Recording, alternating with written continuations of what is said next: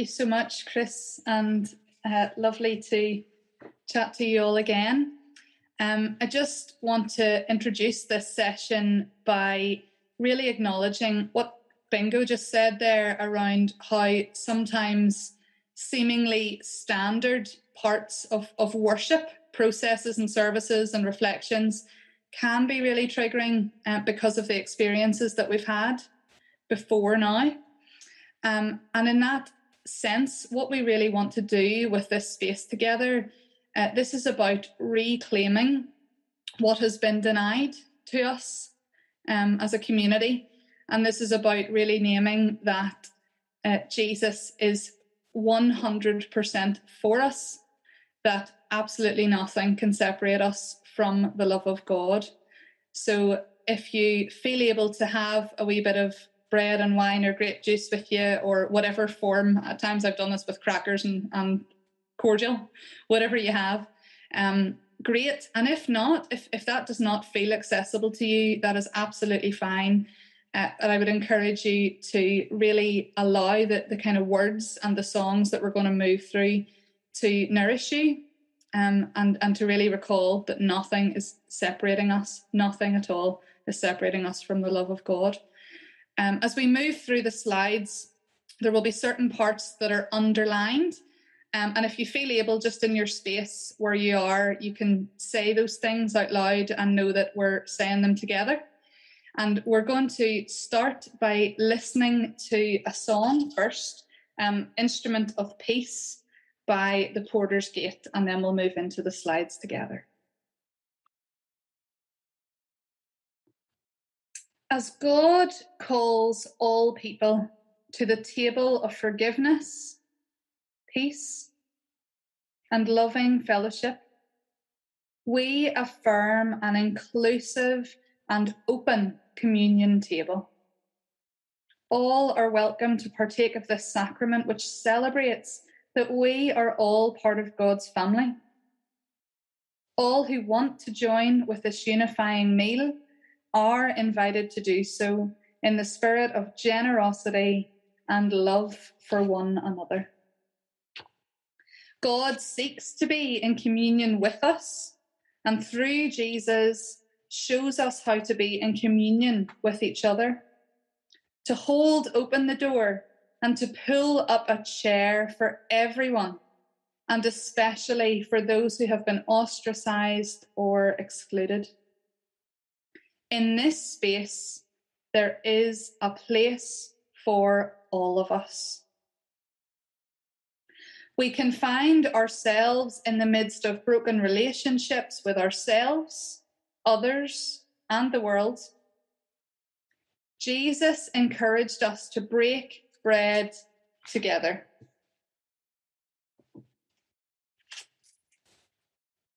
To remind us of how through brokenness, he modelled the power and impact of nurturing reconciliation. Nothing can separate us from the love of God. I would invite you to take a piece of bread now and to eat it together, knowing that we are all in this together. This is totally available for us. Jesus' love is for us, and nothing can separate us from the love of God.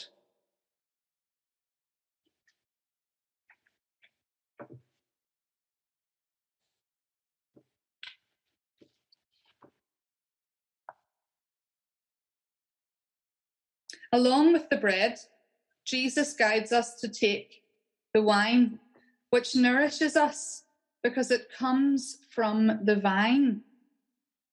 God wants to hold nothing back from us. Rather, they hold a profound generosity to offer love, joy, peace, patience, kindness, goodness, faithfulness, gentleness, and regulation toward us. Christ invites all of us to the communion table of reconciliation. Those of us who believe we are loved and lovable, and those who struggle to accept this. those who are sure of God's goodness and those who are unsure, those who are connected to themselves, others, and the world, and those who are sitting in the pain of broken relationships. This bread and this wine, this intimacy, this communion is for you. If you want to take the wine together.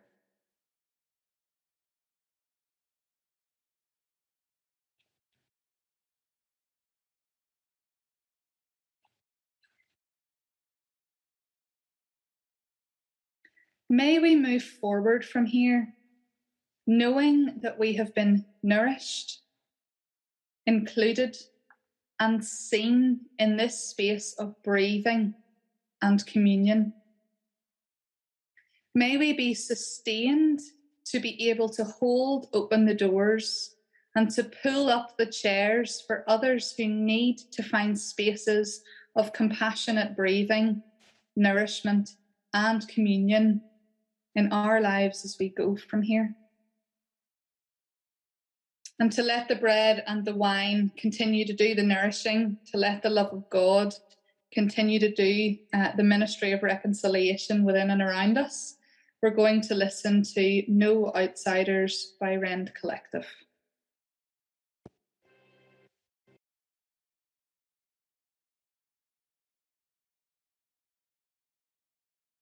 Thank you so much for joining together with us in this time of communion and togetherness and nourishment. And now it's back to Chris. Thank you, Jade, for leading us in that beautiful moment to remember that we're not outsiders and that we share a communion together. Now I'd like to invite you to join us in a final prayer led by Jen Newsham. Gracious and loving God, you are our sanctuary. Whoever we are, wherever we are on our journey of faith, you are our safe space. Thank you for this opportunity today to hear and share experiences and points of view. We appreciate the courage and authenticity shown here. May today's discussions inspire us to imagine a different future for our own church fellowships, for all church fellowships, even those still struggling to see your will in creating sanctuary and safe space for all people. You call us to claim ground in your name, and we deepen our belief that all church denominations should and will commit to developing safeguarding and safe space policies as a priority so that fellowships flourish and people thrive in their faith and in their congregations. Where we build sanctuary for each other, let this bear witness to the fruit of the Holy Spirit in our lives. Grant us grace and courage to work where we find ourselves, to build sanctuary and to create safe space, not just for ourselves, but for those who come after us. We know without doubt that we are part of your bigger picture, your long-term plans. It's an exciting future, and we want to be part of it. Bless us all as we leave today and as we continue to seek sanctuary in our churches and our lives. And the people said, Amen.